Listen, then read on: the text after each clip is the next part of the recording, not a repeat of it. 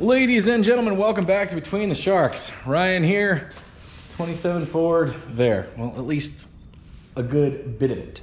It's Saturday morning. We don't have a plan, but we're gonna try to get something done. I've got my eyeballs on that firewall. That's gonna be an ambitious project considering I haven't planned a thing. Chances are we're gonna be able to figure something out or at least get it templated. Firewall, gotta have one, right? It is what it says it is. It is the break between the engine and the passenger compartment and should block some degree of fire. Now, in this death machine, it's not a closed cab, so, you know, should something go catastrophically wrong here, while I don't want my feet to immediately catch fire, it's a little different than being, you know, caught in the cab of a car, especially a hot rod, especially like a chopped coupe or something. You really would like to have yourself a few extra seconds to get the hell out. This one, really the only way to be trapped in it is to be strapped to it. So we'll debate if that is even gonna be a thing in here. Now we just need to make a steel separation between the engine compartment and the passenger compartment. Now, you can buy firewalls that fit this shape that have the recess for these engines. I just think they look like firewalls that you bought that have the recess that have this engine. We've reversed this one. I've already cut it and modified it. Turns out that modification wasn't even necessary. By the time I ended up redoing this, you know, and I welded it final. Wonder if we'll be undoing that. I'm scratching my mind trying to remember. So I pulled the firewall out, I reversed it. After reversing the firewall, I guess I cut this section out and reversed that, because otherwise this would have been over yonder on that side. Anyway, that's our starting point here. We got a bunch of spare parts collecting dust around here, which is great. We've probably hit critical mass, but I'm gonna go ahead and grab, I got a couple HEI distributors. We're gonna run points on this car, but the HEI distributor cap's bigger, so we can use that as a reference point. Sure. All right, so we're just gonna plunk this thing in here. Obviously, the exact fitment and spacing would be a little different based on the, you know, the intake and all that. That's probably not dropped all the way down. Let's just see.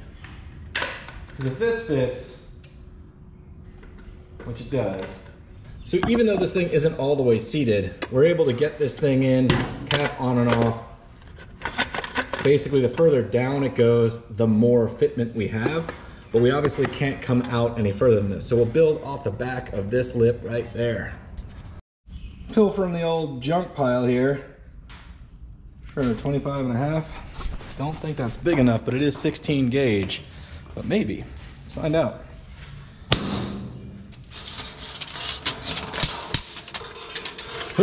It might just be, gang. So at this point, we basically are ready to make a pattern, and then we'll turn that pattern into a template and turn that into a steel piece. However, when I bought that Mercury, I got 2 floor pans with it, 2 toe boards. One's over there. It's actually a really neat piece. It's aluminum. And then I got a factory style steel 4678 Ford Mercury. Hey, right there. There we go. It's kind of neat. I've tried to sell it. I've tried to get it into the hands of somebody that needs it. And guess what? It's right here. So it's kind of a neat piece. It has, whoa, the start of a transmission tunnel. So I'm gonna pull this in because if this can be our starting point, A, it'll look cool, and B, maybe it'll make things faster. If not, we'll make it from scratch. I don't know. I don't know what I'm doing here. Like I said, no plan. Perfect. Obviously, we can see it's significantly wider than the whole car, which should shock nobody, but should be a reminder of, you know, this is 20 years of automotive change, essentially. The 26-27 Ford to the 46-78 Ford. Cars got a lot larger. This was just the toe board. The car goes on beyond that. So this thing is basically like a buggy, a carriage, carriage. Now that this thing is in my way, I think potentially it could maybe work. I don't know. But what I do know is it's not gonna work without a template anyway, so let's get after it. Basic templating, just get the overall size of the piece you want to start with, and it will always be easier to cut it down than make it bigger. Sure, 30 inches ought to do the trick. That's far more than we need, and we're roughly coming in from our upper part to the subframe. Let's go all the way to the frame. Like I said, it's always easier to cut it down. I mean, what we really need is a foot. We'll just go ahead and say 16 or 18 inches and just see what, you know, what that does. So you guys have seen this thing around. You can pick them up at Michael's or Sandflax or Dick Blick or, you know, any art supply store, or, you know, like normal people, I guess, these days, the internet. Support your brick and mortar stores. I'm just saying, gang, they're gonna go away if you don't. But for right now, this is gonna come in handy as a stepping stone to firewallification. So this is kind of jammed in here, and that's exactly what we want. And we can slide it down until we kind of get to a starting point, which I kind of want to come off this anyway. So I feel like that ought to be my straight edge.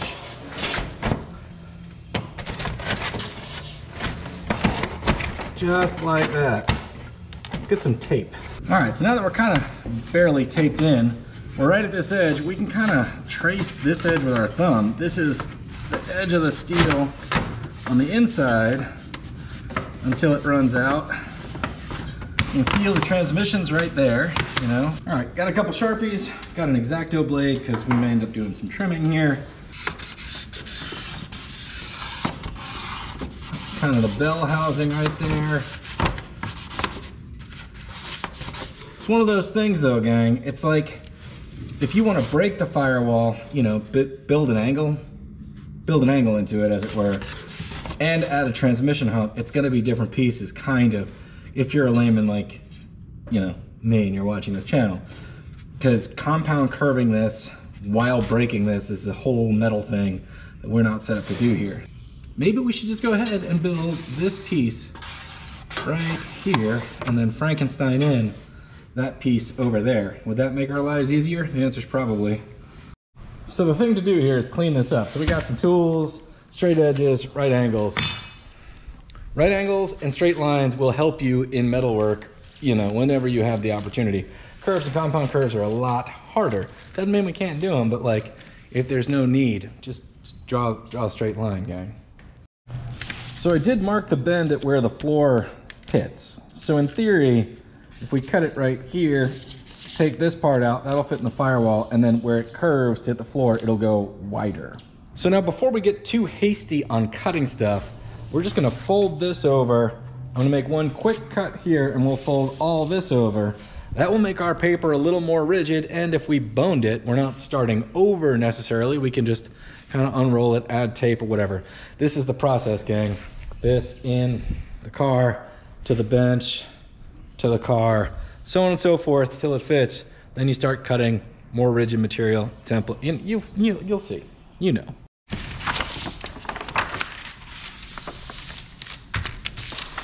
It's crease, temper it. Template's getting pushed back by the bell housing. That's not really an issue if you want the angle of the firewall to kind of creep into the car. It's kind of normal that way in a lot of cars. The situation we have here, if you look on the inside though, is that is going to make the driver's side of our panel interfere with the brake pedal. So I'm gonna start trimming away at the bell housing area here until we can get it to sit flat. And then we'll probably end up having to build our own transmission hump bubble curve to leave the most room for our pedals and the most room for our feet. So start by trimming small, get bigger. As you can see, we're already moving away from the pedal, so we're headed in the right direction. And it does feel like my line's actually pretty accurate, because you don't want to be touching the transmission bell housing either, because, you know, vibrations and shake-a-tude. I mean, we're not looking too bad. It really doesn't feel like we need to build this out of one piece. I feel like cutting this off and just making a flange for the floor to sit on, which is going to sit on this piece, which is what this is here for, is gonna be more than good enough. Again, you do you guys, but something under my feet is not where we're gonna spend the time to make stuff looking sexy. Let's put a little mark, like give it an extra inch or so, figure out where the break would be. We can work all that out. Let's pull it out and see if we've got a harder surface to template on.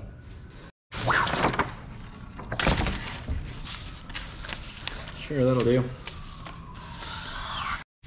Gang, there's a lot of ways to do this, but I'm just gonna kind of use my hand as sort of a compass. just kind of land my wrist and make my mark. You can get, you know, a paint can or something.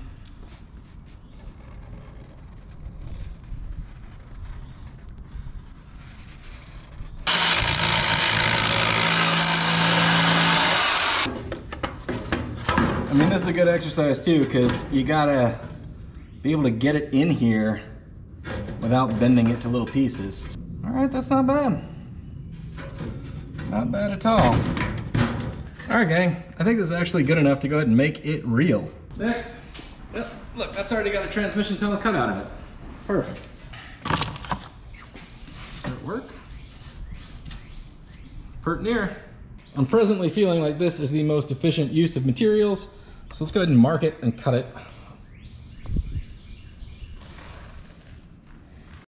Gang, there's a lot of tools for this job. The one that I think is most underrated that I do use a lot on the show is the jigsaw. If you have the right blade, this is a thin metal blade. It says right there, 1/64 to 3/64. This is 16 gauge. I don't know what that is. 1 second. Pocket computer says that 16 gauge is 1/16 of an inch, 1/64 over spec for this. So we're gonna go ahead and give it a whirl anyway. 4/64, right? All right, dudes. If you're using a jigsaw, you're gonna go through a lot of blades, but you shouldn't be any more precious about that than, say, like your cutting wheels, you know? I need to get this to stay in place somehow.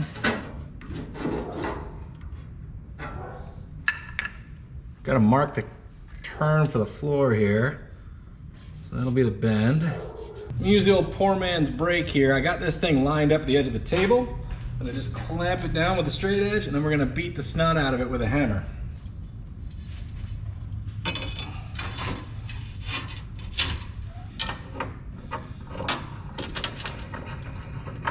Get yourself a great big old wanging stick. Add yourself some safety.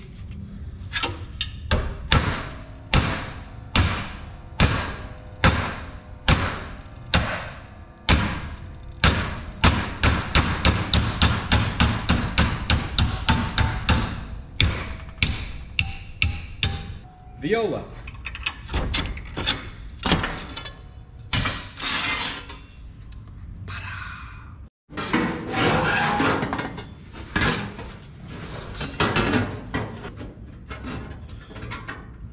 Let's get that tacked in, I think.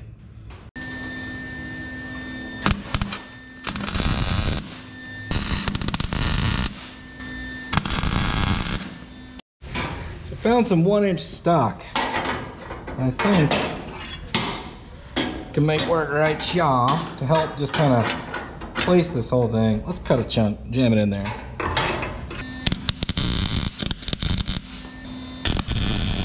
Gang, we're sneaking up on something. This area with the steering and the pedals that's a totally different beast. It needs a whole different set of like brain power to create the right template for that. I think we're gonna end up cutting a lot of this out and moving it down and making pedal slots, and there's all kind of stuff we need to do. So with the filming and all of that jazz, we're at about 3.5 hours into this project. And I hate to say it, but that's about all the time I've got on a Saturday. All right, gang, I know this is a program about working on old cars, and that's the majority of it, but the other part of this is, and I'll share it with you because this is as much for you as it is for me. I'm going through one of the busiest periods, if not the busiest period in my life. I'm working 50, 60 hours a week, and I have been on that schedule since late September. And I'm trying to keep this project going, and I'm trying to keep this YouTube channel going. And as you guys have noticed, we're also fostering a German Shepherd. Also, just completed the purchase on a massive investment project that needs a ton of work. That's why I'm calling it a project. I'll introduce you guys to that soon, and there's gonna be a whole lot on the other channel. Let's make it better. Haven't made a video for that one in over a year, I'm sure. So what I'm getting at, gang, is I've got way more to do than I have time to do it. And I think a lot of you out there may be just like me. So I'm here to say, with stuff like this, you know, you gotta try to keep the fun in it. This thing can instantly become a burden or a chore or a stressful situation if I let it, that it's not moving fast enough or I'm not getting enough done.